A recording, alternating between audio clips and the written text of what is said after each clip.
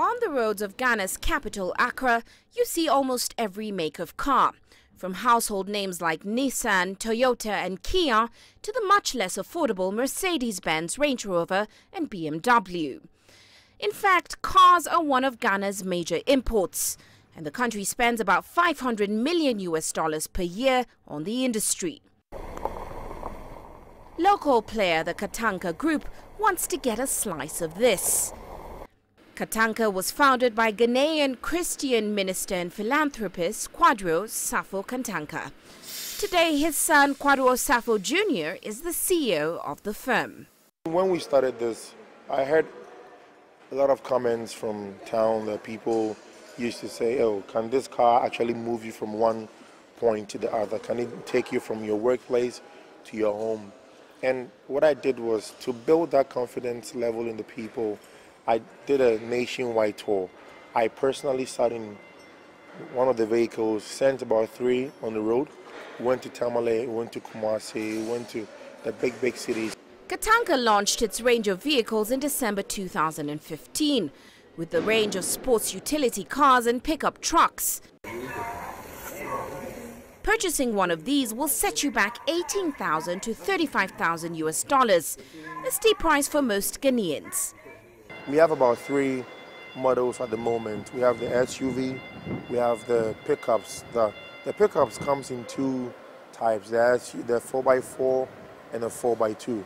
And we have the little mini SUVs, that's how I call it, the K71s.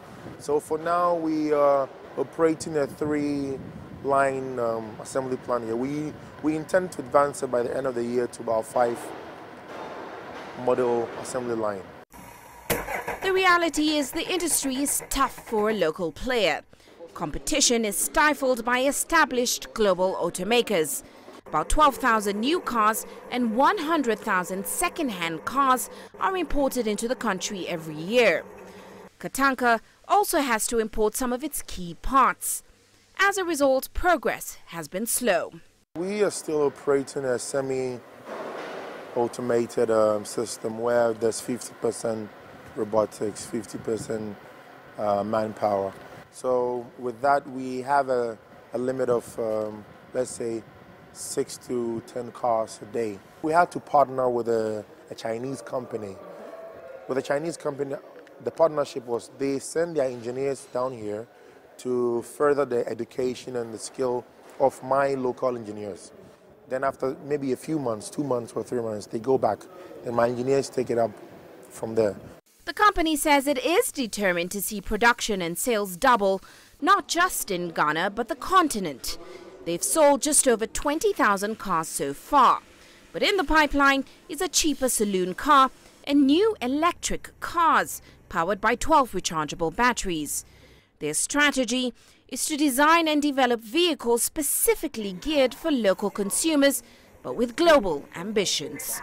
Uche Okoronkwo, CCTV.